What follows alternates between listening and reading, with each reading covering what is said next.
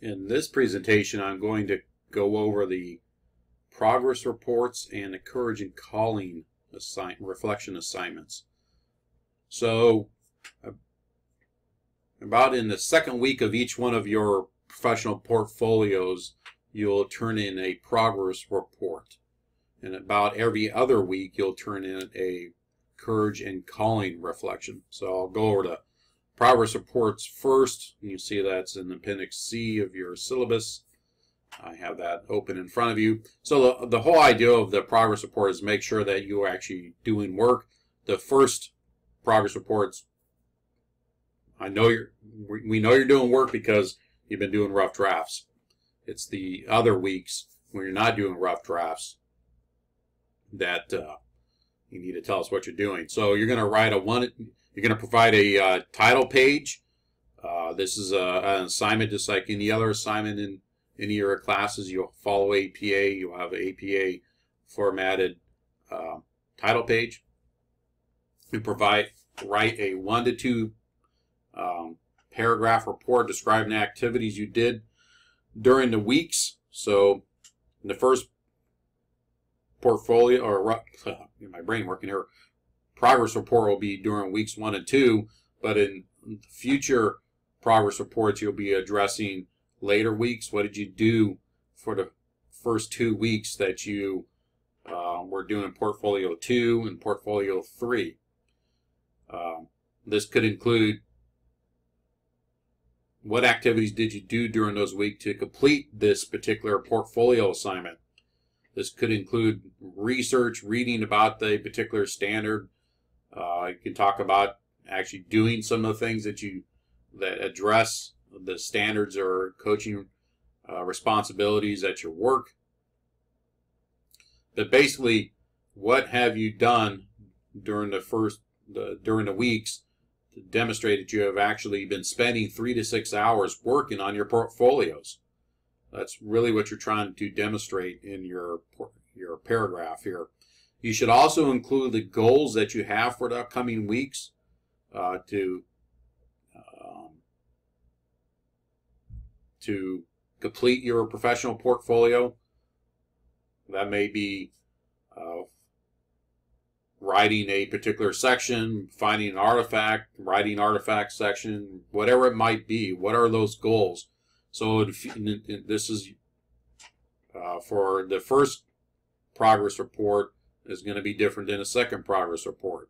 So in the second progress report, explain how you satisfy your previous goals and what goals do you have coming up for the next couple weeks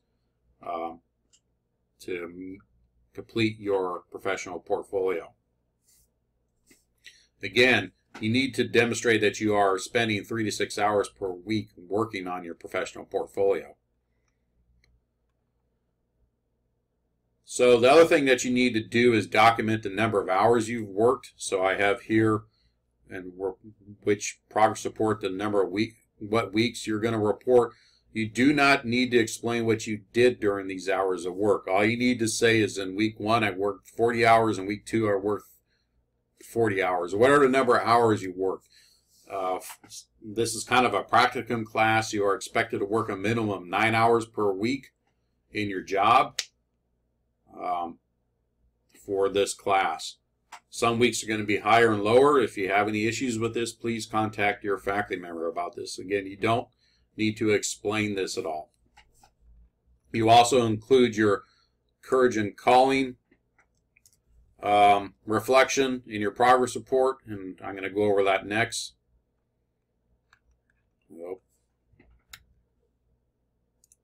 So your courage and calling.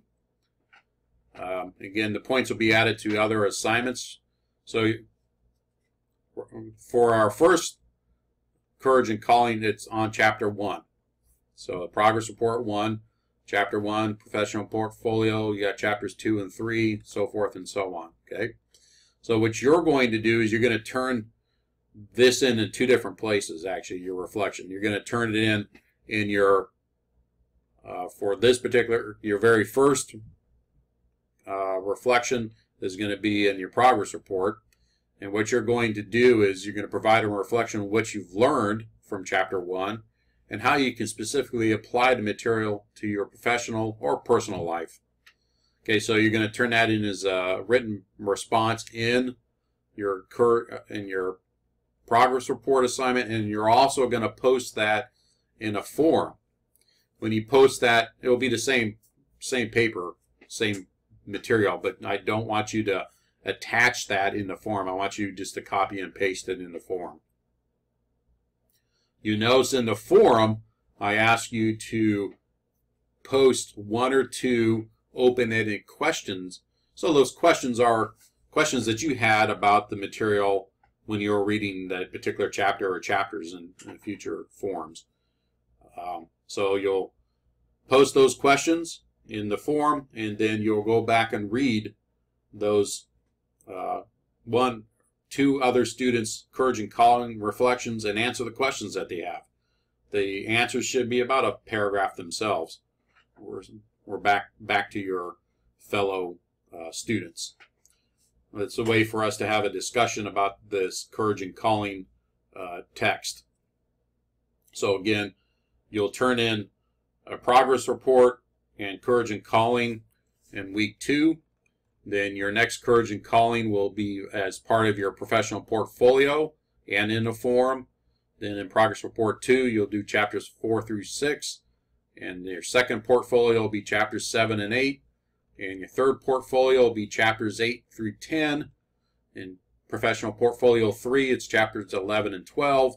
And then the reflection paper, which is at the end of the class, it's the entire book. So I'll talk about that one in the reflection paper assignment. If you have questions about this, please ask your faculty member, as we're here to help.